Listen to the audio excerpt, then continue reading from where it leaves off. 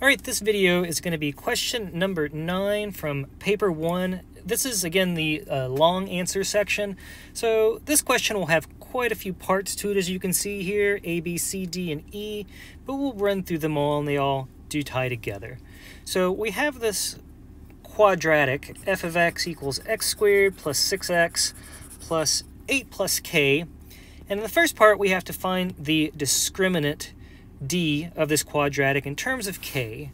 So I've got our function written down here. So again, we're going to find the discriminant. So just to recall, remember the quadratic formula that says our solutions are of the form x equals negative b plus or minus the square root of b squared minus 4 times a times c all over 2 times a, and the b squared minus 4ac, that is going to be our discriminant.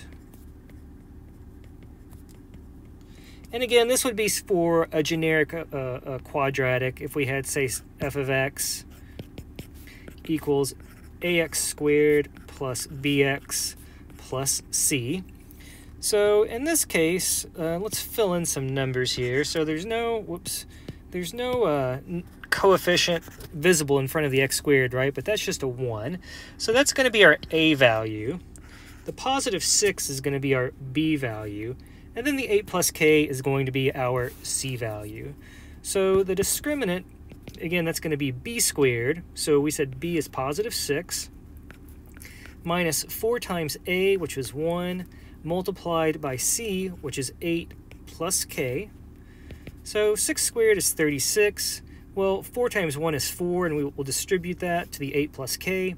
So we'll get minus 32 minus 4k.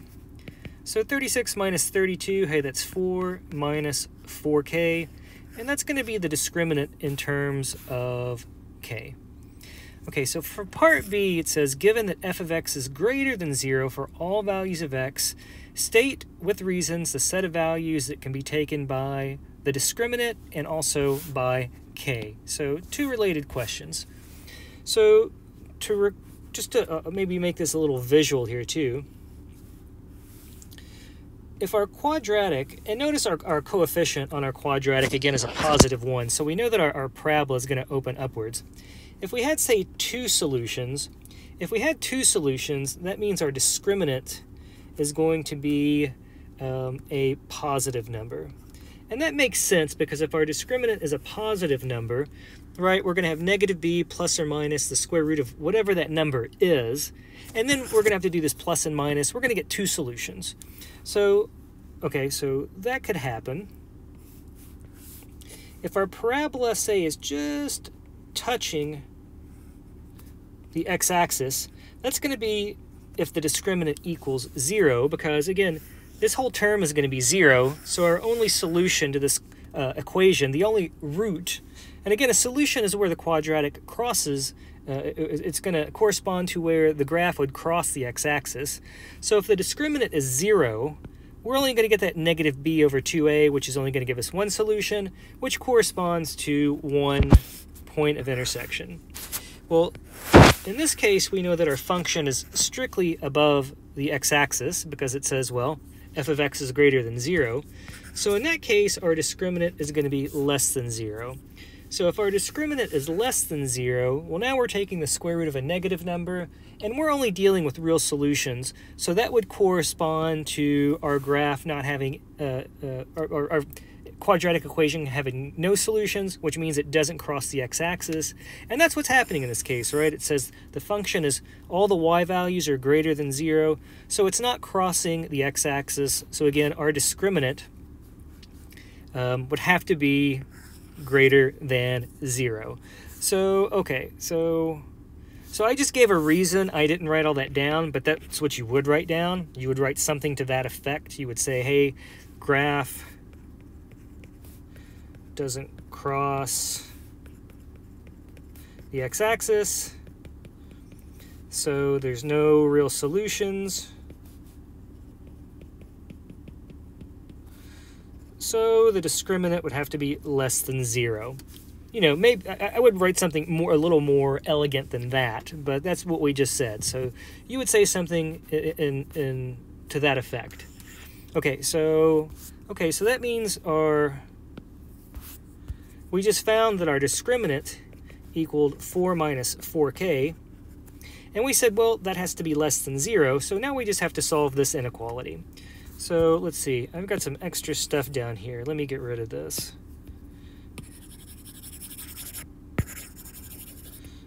I was working on some stuff earlier. I was actually working on this one earlier. Sorry about that. 2 seconds. All right. Okay, so now we have to solve this inequality. Well, we'll just add 4k to both sides. So if we add 4k to both sides, we'll just have that 4 is less than 4k. And if we divide both sides by 4, well, that says that k is going to be greater than 1. So that's going to be our restriction on k. So the discriminant has to be less than 0, and correspondingly, we're going to get the k is greater than 1. Okay, so our next part we have to do is we have to write our quadratic in vertex form. So let me copy that down here and clean this up a little bit, because we don't need all of this.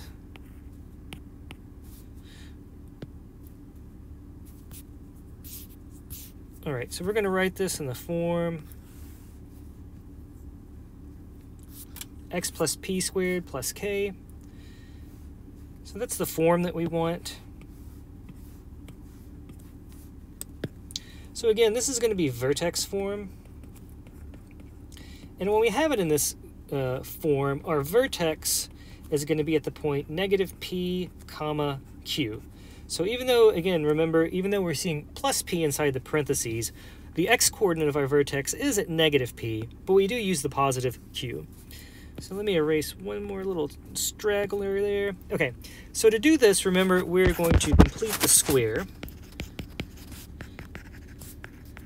And again, I have videos on all this stuff, vertex form, completing the square, but again, I'm assuming if you're taking the IB exam that you've seen this at least at some point, so again, this is intended to be a refresher. So to complete the square, what we do, well, in this case, there's no coefficient, well, there's a coefficient of 1 in front of x squared, so that's no problem. We take half of the coefficient in front of our term involving x, so that's going to give us 3.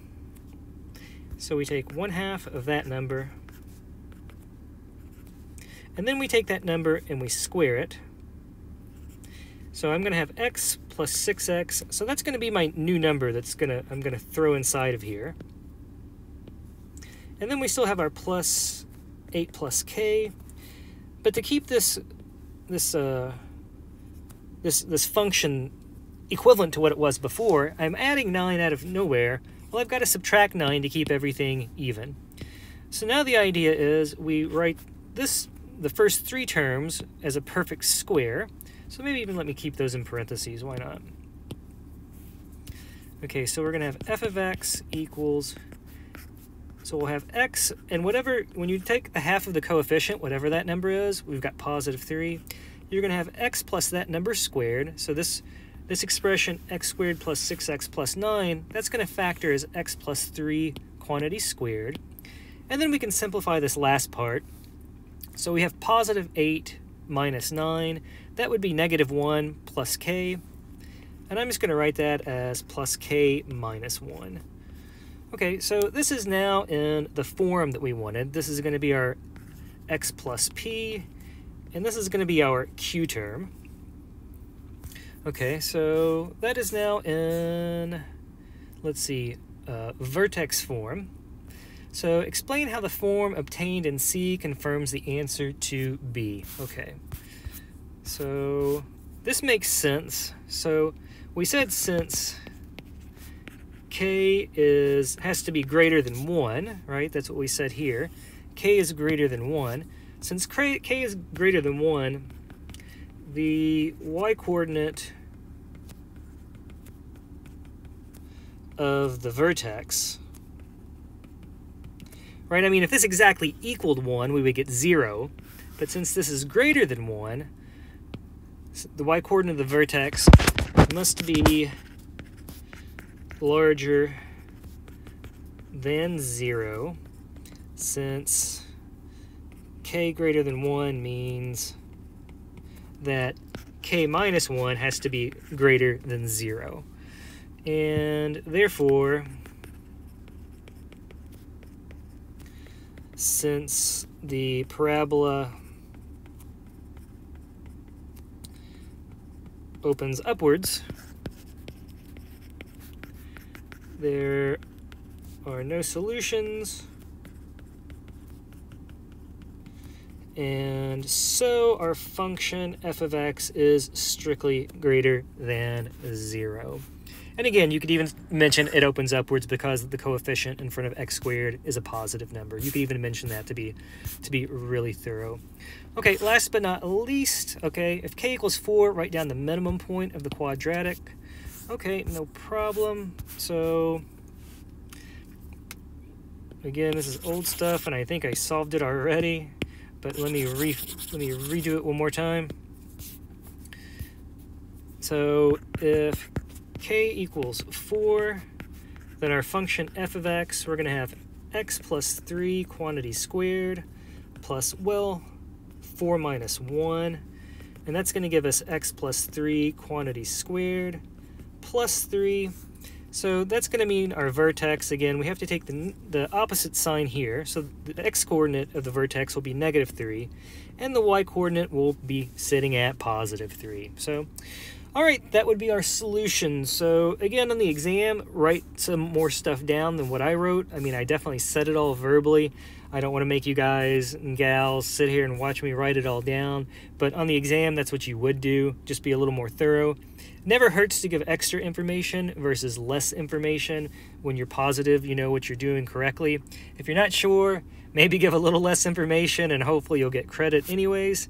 But yeah, so that's how all that stuff ties together and it all relates. So quite a few things there: completing the square, vertex form, just recognizing again how this discriminant is going to give you 2 solutions, 1 solution, or no solutions, and how that corresponds to what the graph would look like. I think that's a good way to think about it, at least for me.